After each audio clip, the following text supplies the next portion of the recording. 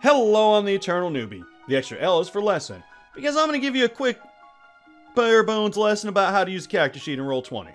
Now, I'm going to go ahead and go over the Dungeons & Dragons 5th edition character sheet, but the cool thing about Roll20, at least from my experience, I play with about 4 or 5 different character sheets, is if you know how to roll one of them, you can pretty much figure out the other ones real easy.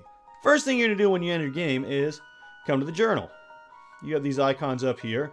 I'm choosing the journal, and I'm looking for my character. My journal looks different from yours because this is the journal from my character creation game on my Discord. Cheap plug. Info's in the video description. So let's get started. I'm going to go with Jack T. Skywalker, character I made for a previous video. I think I used a character mancer for him, don't remember. In order to drag Jack T. Skywalker onto the map, which is something you're going to have to do, it's pretty easy. You just left click on his name, and not letting go, drag it on. Then you let go over here, and there he is, he's on the map. To open the character sheet, there's a couple of ways you can do it. There's a couple of ways you can do things on here a lot. I can either click on his name right in here, here's my character sheet, or the way I like to do it, because I'm not usually looking at this screen, I hold down shift and double click on his icon, and there it is. Go to character sheet, and we're ready to get started. The thing to remember about the Roll20 character sheet is clicking on words. Because for most everything we do, we're going to click on words. If I want to roll my hit dice, click on words. Wow, good roll. You'll notice it doesn't automatically show I rolled on it, so I just click that. There we go. I used up my hit die. If I want to roll a strength check, I click on the word strength above my strength modifier. I don't want to click on the word strength in my saving throw because that's a saving throw. And in some cases, like my constitution, they're the same. I got a 2 there, I got a 2 there. But for strength, it's different because I'm proficient with that. So my strength check would be an 11. That's a 12 minus 1. And if I put my icon over the 11, it shows me how I got it. 12 plus minus 1. But if I did a strength save, I'd get a 2. But you'll notice this time it added 1. So that's a difference. Doing skill checks, same thing. I want to persuade somebody. Hey, come see my performance. Persuasion. Yeah, they might come. 12, not bad. By the way, if you're confused by this, it's rolling 2 numbers because I have it set to the default settings that Roll20 always puts into when you make new characters. I'm going to change that in a little bit because I don't really like this setting. Some people do, and if you do, cool, leave it. But I'll show you how to change that. If you have it set like this, you always take the first number unless you have advantage, and you take a higher. If you have disadvantage, you take the lower. Okay, so maybe they don't want to come see my show, so I'm going to sneak away. Not very good at sneaking, because sadly I have to take the first number out and have advantage. Down here, well, I couldn't sneak away, so I guess I better play that banjo, better play it good. Click on banjo, and I have it set to ask me which one I want to use. I'm going to try and talk my way into dexterity, but the DM's probably not going to listen and say, yeah, use your charisma. So I select charisma, click submit. Nobody likes my playing. Well, in that case, I better be good with weapons, so let me show you which weapons I can use. Now, I can click on any of this. I don't even have to click on just the word banjo. I can click on any of this whole line.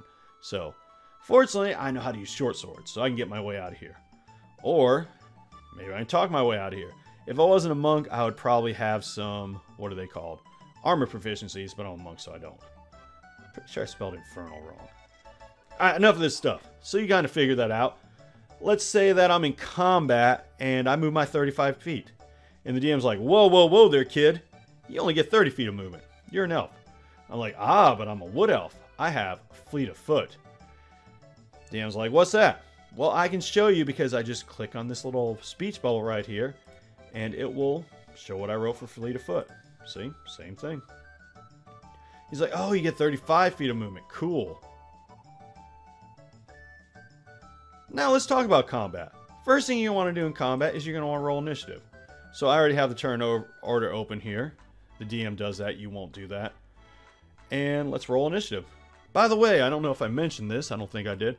But a cool thing with your character sheet, when it's open, if you double click on the name bar, then it goes in the background. And you can do things in front of it or around it. If you don't double click on and then you double click again, it's open again. Pretty cool, right? So let's get into combat. I just clicked the word initiative, remember? Words. Fun. Oh, but I messed up.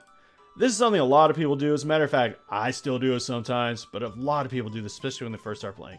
you have to select your token. So just simply click on your token. Now I can click on my initiative. Hey, that 20's better, but most DMs are going to want you to take your first roll. I know I would. So you can come right over here, click on the 20, get rid of it, and put your regular one in there. I have to do that a lot because I forget that a lot. Now we're ready for combat. Combat, guess what? Just click on the word. I mean, I could click anywhere, but if I want to attack my short sword, bam. You know what? I'm sick of this rolling with advantage thing. I don't like that. So what I'm going to do is I'm going to go into settings. I don't want to always roll advantage. I want you to ask me to roll. So I'm going to toggle. You can also have it where it asks you every time. I like to toggle. I want to auto roll damage. Oh, so let's speak of that. I hit with this short sword attack. So it doesn't show damage, but if I click on the word short sword in the chat window, there's my damage. Not bad.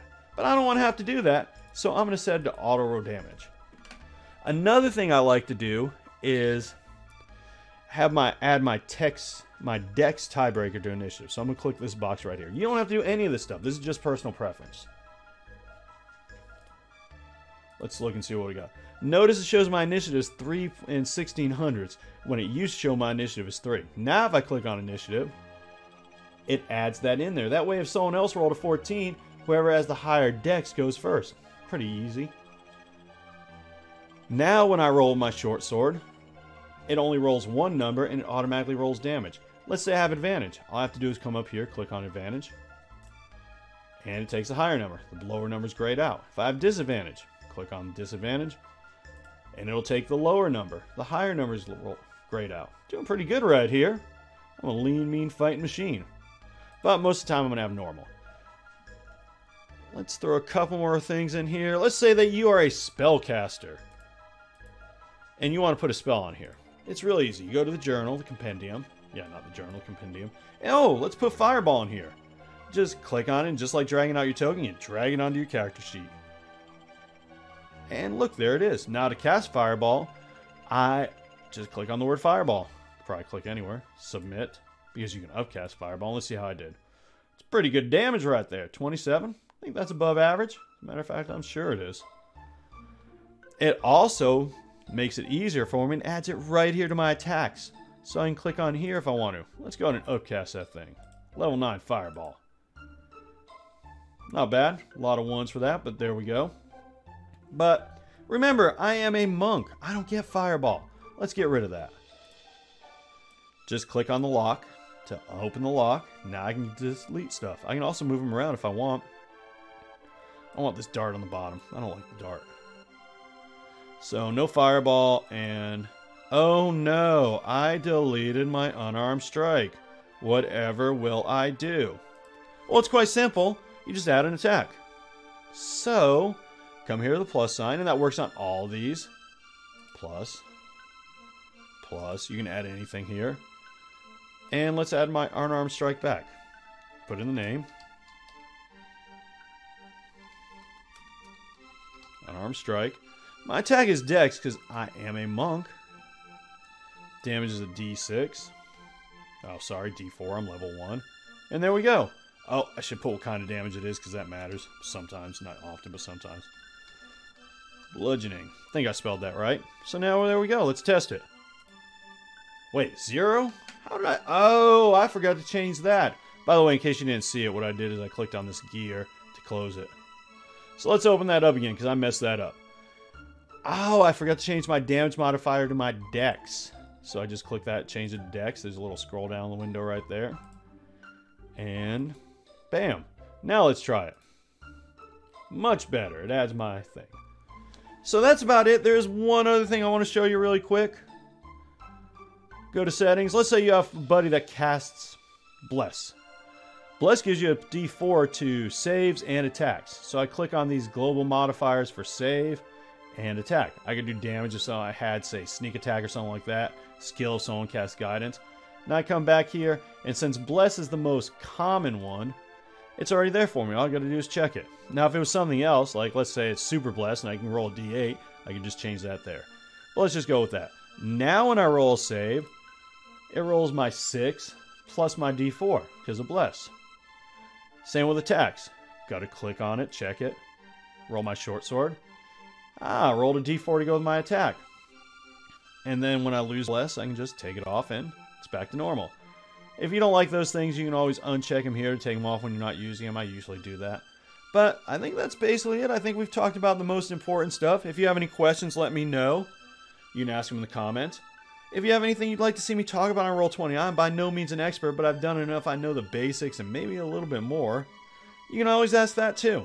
Thank you for watching. Have yourself just an amazing day.